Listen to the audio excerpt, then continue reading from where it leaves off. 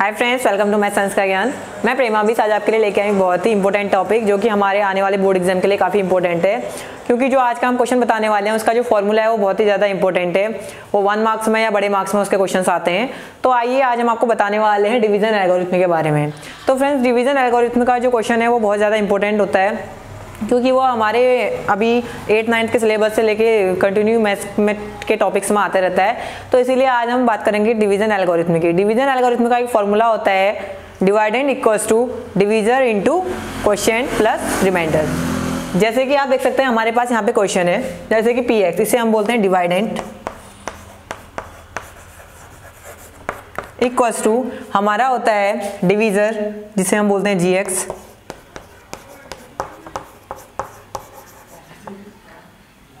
Into आपका आता है क्वोशिएंट प्लस रिमाइंडर।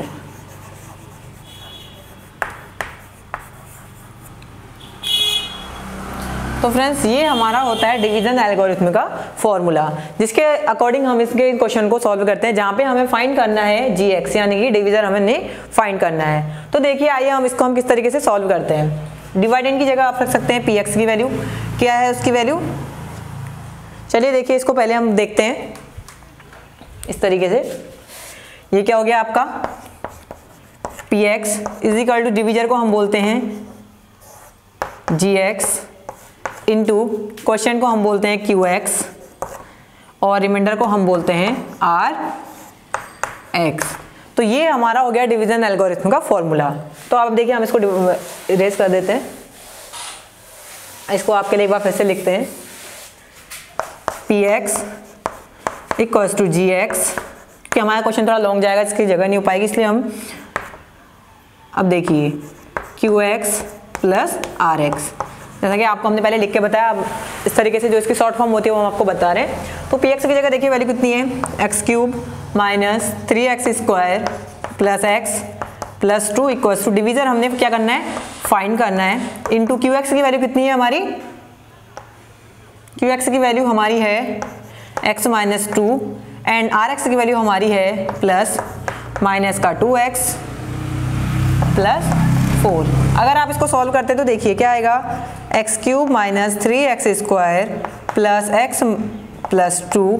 अब देखिए ये प्लस का है तो इधर आके माइनस हो जाएगा, तो क्या हो जाएगा प्लस इधर आके माइनस हो जाएगा, और ये पूरा फंक्शन इधर आएगा, तो जब ओपन होगा तो आएगा 2x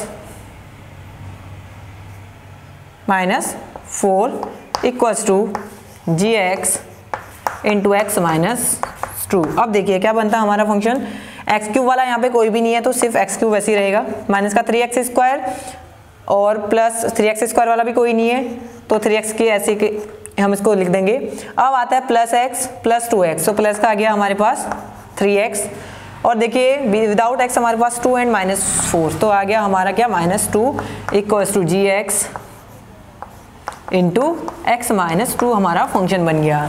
अब देखिए यहाँ से जो फंक्शन चेंज होगा वो इस तरीके से होगा, x³ minus 3x² plus 3x minus 2 upon जो ये x माइनस 2 है वो इसके अपॉन में आ जाएगा, इक्वल्स टू हमारा बच गया gx, जो कि हमने क्या करना है, फाइंड करना है। अब आप देख सकते हैं यह एक डिवीजन के फॉर्म में बन गया है। तो अब हम इसको लॉन्ग डिवीजन मेथड से सॉल्व करेंगे। लॉन्ग डिवीजन मेथड से डिवाइड करने के लिए इसको क्या करेंगे, x/2 से डिवाइड करेंगे पूरे फंक्शन को, x³ plus 3x² plus 3x minus 2। इस तरीके से जब हम इसको सॉल्व करते हैं तो सबसे पहले हम फर्स्ट टर्म की पावर देखते हैं। फर्स्ट टर्म की पावर है 3, और हमारे पास यहाँ पे जो हमारा x माइनस 2 है इसकी पावर है 1। तो देखिए सबसे पहले हमें क्या चाहिए, यहाँ पे x² चाहिए, क्योंकि जब पावर और पावर आपस में जब दो फंक्शन आपस में मल्टीप्लाई होते हैं, जो इंटीजर आपस में मल्टीप्लाई होते हैं, तो उनकी पावर्स क्या होती है, जुड़ जाती हैं। तो x² इंटू x क्या हो जाएगा, x की पावर 3 और माइनस का 2x²। अब हम क्या करते हैं, लॉन्ग डिवीजन मेथड से जब हम सॉल्व करते हैं तो जो साइन होते हैं वो चेंज हो जाते हैं। जैसे यहाँ पे प्लस था तो इसको माइनस कर दिया, ये माइनस है तो इसको प्लस कर दिया। देखिए ये कैंसिल आउट हो गए। अब 3 में से अब देखिए यहाँ पे हमारा प्लस का 3x² है, सॉरी हमारा है माइनस का 3x²। तो यहाँ पे माइनस का 3x² और यहाँ पे प्लस का 2x² बन गया, तो आ गया आपका आंसर माइनस का x² प्लस 3x माइनस 2, इस तरीके से हो जाएगा। अब हमें क्या चाहिए, माइनस का x² चाहिए, तो यहाँ पे x है तो हम क्या करेंगे, माइनस x से मल्टीप्लाई करेंगे, तो माइनस x इंटू एक्स क्या आ जाएगा, x², बट किसका, माइनस का, और यहाँ पे क्या आ जाएगा माइनस 2 माइनस x, तो प्लस का 2x। अब यहाँ पे भी साइन चेंज होंगे, तो ये प्लस का हो जाएगा, ये नेगेटिव का हो जाएगा, इसका कैंसिल आउट हो जाएगा और 3 में से 2 जाएगा, तो क्या बच गया आपका x माइनस 2 आ गया।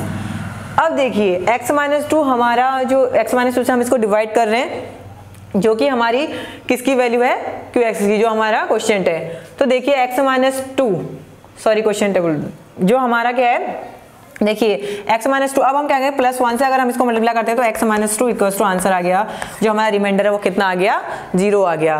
तो जो हमारा क्वेश्चन निकला है वो कितना निकला है, gx की जो वैल्यू है हमारी डिवीजर की, जो हमारा डिवीजर है वो कितना है, x² माइनस x प्लस 1, ये है हमारा आंसर।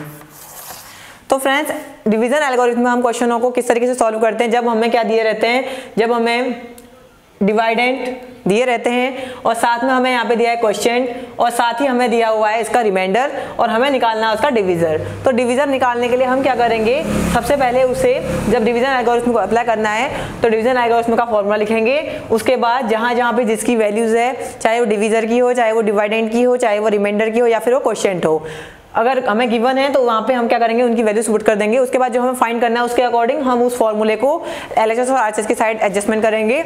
उसके बाद जो हमें फाइंड करना है इस तरीके से फॉर्मूले में लाने के बाद, जैसे कि हमें यहाँ पे डिवीजर फाइंड करना था gx, तो हमने उसको इस तरीके से रखा। उसके बाद जब आया एक डिवीजन के फॉर्म में बन गया तो हमने उसको लॉन्ग डिवीजन मेथड से सॉल्व किया, जिसके अकॉर्डिंग हम क्या करते हैं, फर्स्ट टर्म से स्टार्ट करते हैं सॉल्यूशन करना और उनकी पावर्स को देखते हैं और साइन को देखते हैं, उसके अकॉर्डिंग हम उसको सॉल्व करते हैं। तो इस तरीके से आप डिवीजन एल्गोरिथम के क्वेश्चन को सॉल्व कर सकते हैं। तो इस तरीके की और भी वीडियो देखने के लिए हमारे चैनल के साथ बने रहिए, और अगर आपने अभी तक हमारे चैनल सब्सक्राइब नहीं किया है तो प्लीज़ सब्सक्राइब करें। वीडियो देखने के लिए आपका बहुत बहुत धन्यवाद।